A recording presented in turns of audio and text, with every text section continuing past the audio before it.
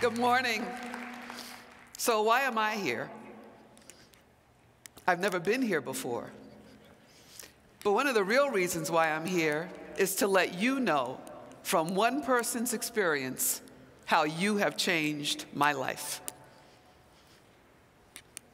I learned about FamilySearch.org 3 years ago when I was trying to find my Chinese family. Chinese family? You don't look Chinese. I am Hakka. I want to do one thing, and then I'm going to show you a short film, very short. But you're distracted. Chinese? What? So I like to do this. I like to take off my glasses.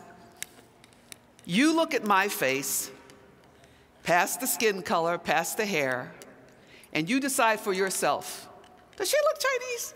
And then you'll stop wondering, and then you'll listen to me. All right, I'm going to start this way. Here I go. Oh, she does kind of look Chinese. I'm going to be back in a minute, in 2 minutes actually, to tell you my story and to tell you that that is the very first time I have ever been interviewed by a big burly motorcycle rider, and I can't wait to have it happen again. So I'll be back in just a few minutes. This is a trailer from the documentary that my brothers and I shot about our search to find our Chinese grandfather's family in China, and I'm going to tell you how it would never have been possible if not for you. I'll be right back. Oh, roll the tape. Part this and part that. We have to know where we're from. The best we might be able to do as the descendants of slaves is possibly go back 2, maybe 3 generations, and that's about as far as we can go. I am not defined by slavery. We are not. It was a moment in time of a very, very, very long legacy of Africanness. We all grew up in Harlem, New York. My parents settled on 163rd Street and Amsterdam Avenue, which I read later achieved some level of notoriety as being statistically the worst block in New York City. We felt an inherent danger in the neighborhood because we were looked at, you know, as other than, only because we had Chinese mother. My grandfather's name is Samuel Lowe. My grandmother was Jamaican. My grandfather was Chinese. My mother told me she last saw her father when she was young. He left for China and never came back. I decided that I would just put out an out loud petition to my Jamaican family. Can you all help me find my Chinese grandfather? My cousin John Hall, he said, oh, there are a lot of Chinese Jamaicans in Toronto for the Hakka conference. So I said to my brothers, we're going to this. They're like, okay. The Hakkas traveled from the north and are the migratory tribe, and they are the adventurers, and are themed many places and one people. I was stunned out of my mind when Carol said that her Chokpo, her family's history, goes back to 600 BC, and I thought, what if my family has a Chokpo? This is Adassa's mother, and then Adassa was taken back to China with her father, Sam Lowe.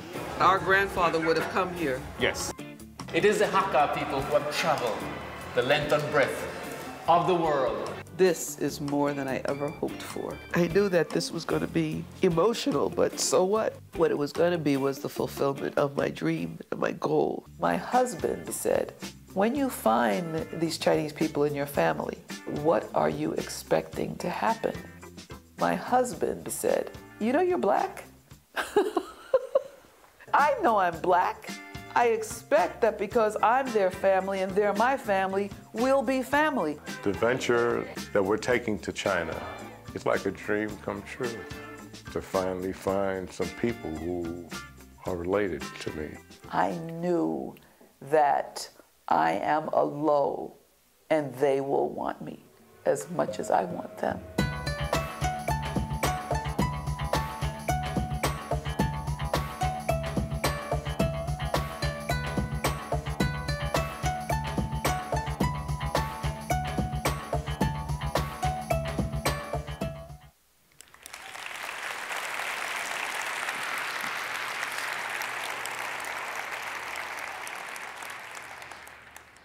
meet my mother.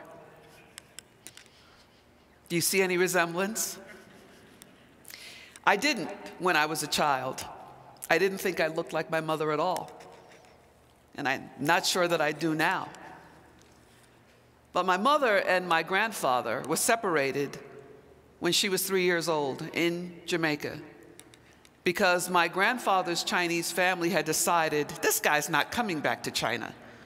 So they sent him a Chinese wife, a Chinese bride to marry sight unseen.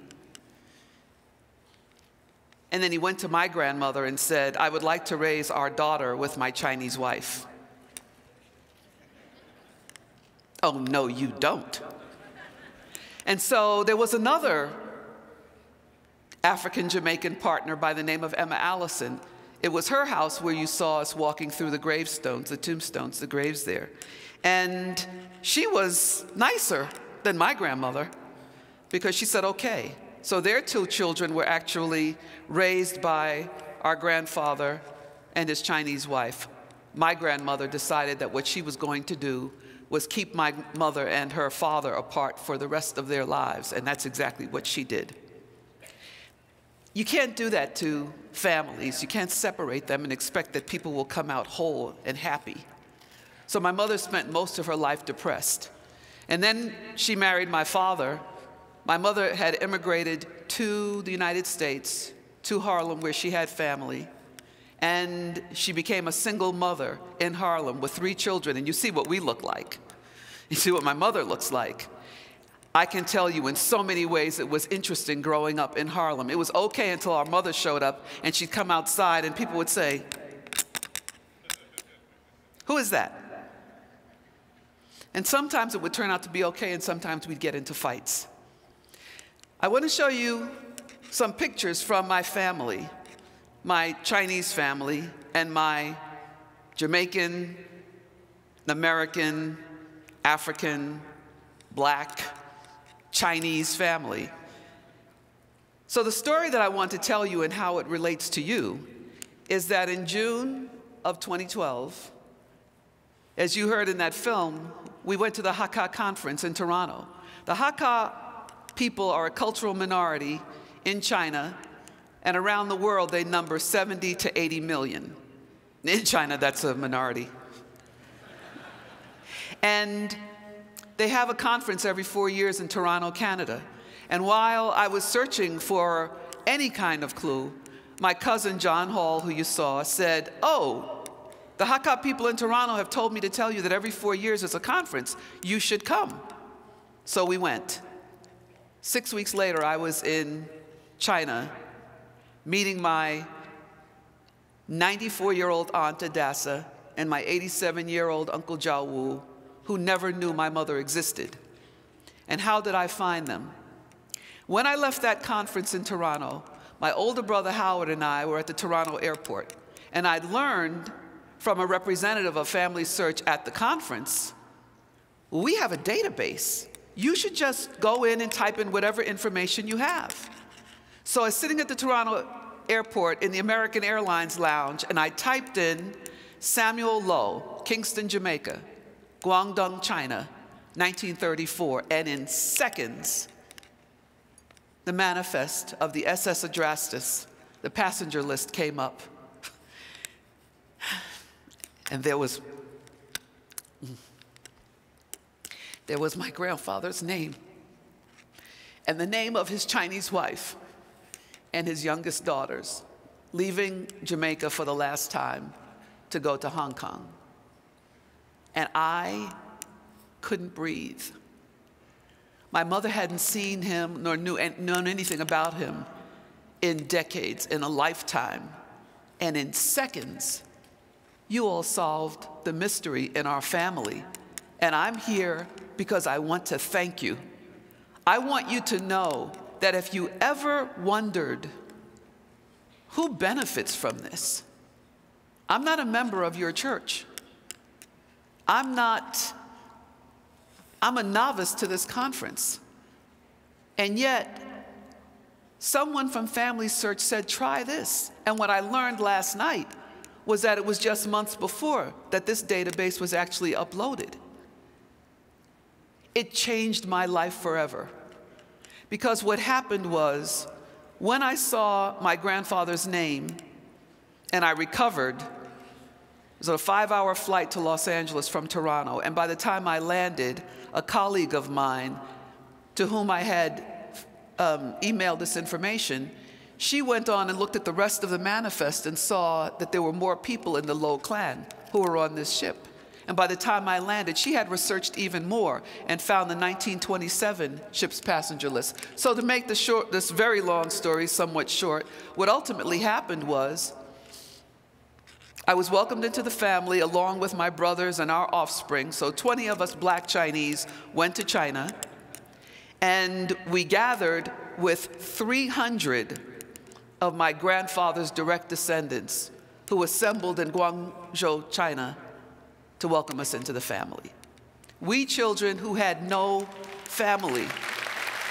We had grown up in Harlem with no aunts, no uncles, no cousins, an occasional, our father was in and out of our lives. We were a lone people. And you all solved the mystery for us of where do I come from? Who am I related to? What's my lineage? What's my culture? So here's the answer.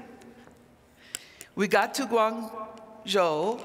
They drove us to Shenzhen, where our ancestral village is located, Lo Sui Hop. And Lo Sui Hop has been there for hundreds of years, maybe since the late 1700s.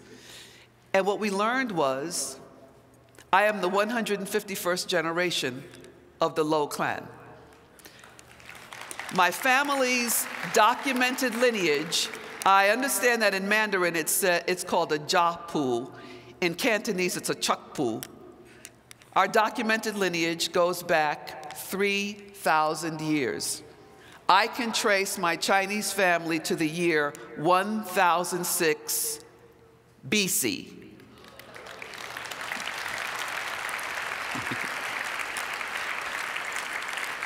And this Chukpu, when I learned of it and I learned of our ancestry, I said, oh, now that you know of my mother, can my mother be included? And they were like, oh, well, women are kind of parenthetical to this.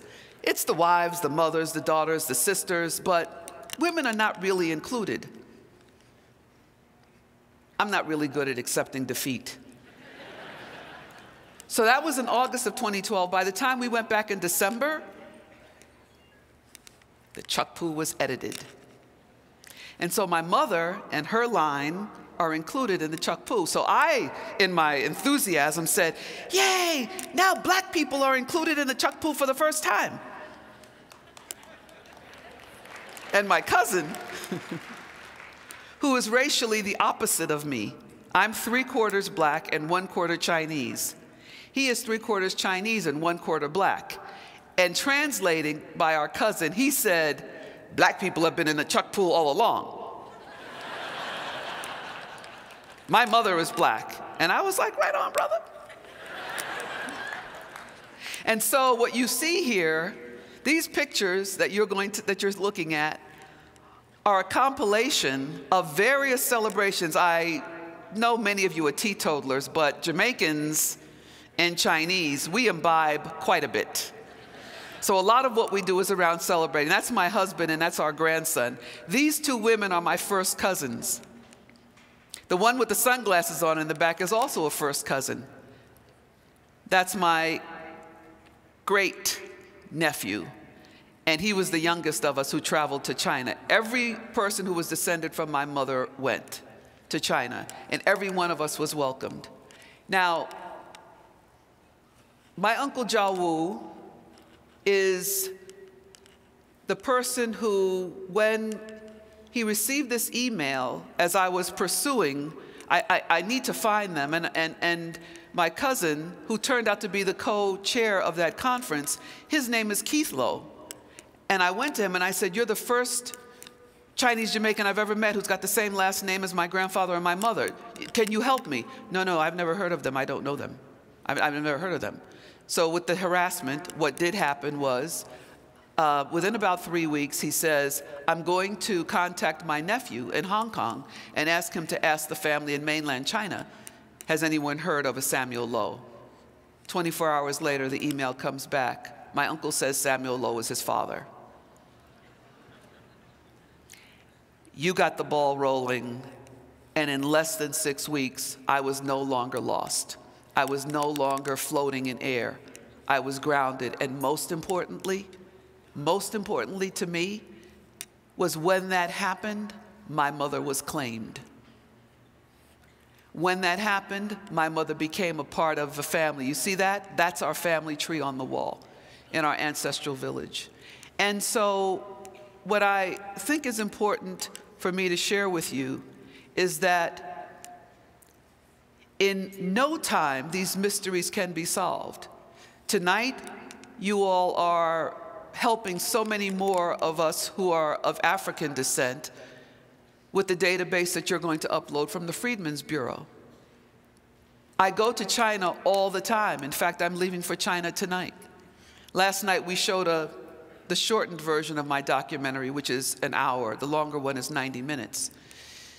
And I was going to stay here just a bit longer, but the star of that film, for the people who saw it last night, and for those who didn't see it, it's going to show here again on Saturday, but the star of that film is my Uncle Jawu, our family patriarch, who was an amazing man and was so excited that I could tell the story of his father's journey from China to Jamaica and how all of these children and grandchildren and great-grandchildren came to be around different continents.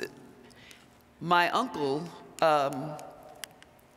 let's see if I can do this. Here, this is a gathering at the luncheon where we all got together for the first time. But my Uncle Jawu, he died on Sunday at the age of 91. And it's the closest thing to a grandfather I've ever had. And for just a short second, I thought, well, maybe what I should do is bow out of the conference because I have to get to China to honor him. And then I realized that's the last thing my uncle would want me to do. So my brothers and cousins from all around the world have gathered. They've been WeChatting. I'm in China. I'm in Hong Kong. I've arrived. So I'm leaving here, and I'm going to arrive in China 4 hours before his funeral begins. And I'm here because I want to validate to you, and my uncle would want me to validate to you, that family is family. It doesn't matter the race of the family. If you look at this photo, thank you. If you look at this photo, this woman here, second from the right, is my Aunt Anita Maria. She is the youngest of my grandfather's children. She's racially Chinese, born in Jamaica, and lives her life, spends her time between Guangzhou and Melbourne, Australia. This is the youngest of my Uncle Gilbert's children. He had 10, so he and my mother were the 2 children who were not taken to China by our grandfather. And that's because when I learned of my Uncle Gilbert and that he wasn't taken, he's the darkest of all of the children. He's biracial, and his skin color was about mine. And being a child of the United States, I presumed that the reason why he was left behind was because he was darker skinned. I'm ashamed to say that that's what I thought, but that's the context in which I was raised. I got to China, and my Aunt Adassa, no, that's not why. Why? Because Ho Sui Yin, the Chinese wife, said, leave him to be first son for his mother. I'm going to have my own first sons. You know the significance of first sons in Chinese culture. The first son is responsible for the elders, for the parents. So the first son and the first son's wife knows that the parents will live with them. There is no question about what's going to happen with mom and dad. In China, the firstborn son has that responsibility. If you go back to the other picture, the other photo, the one right before then, the point that I want to show you is that these people are all either children, grandchildren, and the two gentlemen here, or great-grandchildren of Samuel Lowe. His name is Lo Ding Chao. That's really his Chinese name. Look at the racial characteristics of these two guys. This is my oldest brother, who, by the way, is now the oldest grandson. He's got a lot of power in the family. And this is the second oldest grandson, Chi Man. Chi Man is the racial opposite of Elric, my brother. 3/4 African American, 3/4 black, and 1/4 Chinese. 3/4 Chinese and 1/4 black. Look at their skin tone. What difference does race make? There's me over here. I wish my hair had been better. Here's me, and this is my Uncle Gilbert's daughter. We are the same racial mixture. This is my grandfather's great-granddaughter, who's racially Chinese. And in this room are another 200 Lows. And we came in such ranges of color, but we all were one big family.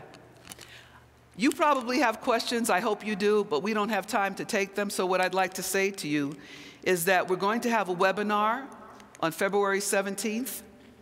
I'll be back from China by then, and we'll answer whatever questions you'd like, but you can find the information about it on the Africa Channel web page or the Facebook page. This is a picture that we took when we first met. This is my favorite picture of all time, because in that photo, as you can see, she is my Aunt Adassa's oldest daughter. This is my Aunt Adassa, 1 month younger than my mother. Yeah. You all should understand. No. And then you begin to see that these people, this is my mother's sister, my mother's sister, my mother's sister, my mother's brother, my mother's brother. In the past year, Aunt Adassa died 1 year ago.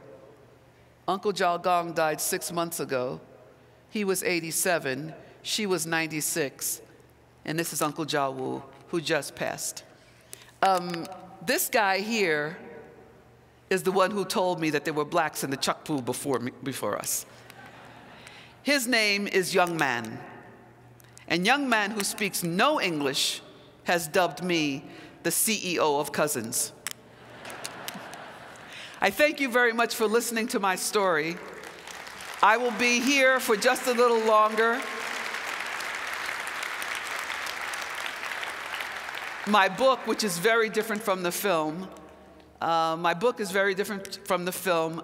is for sale here, but the film is having a special presentation on the Africa Channel, which, full disclosure, is a television network that my family owns. And then we will have the book here at Maya's Books. They're signed.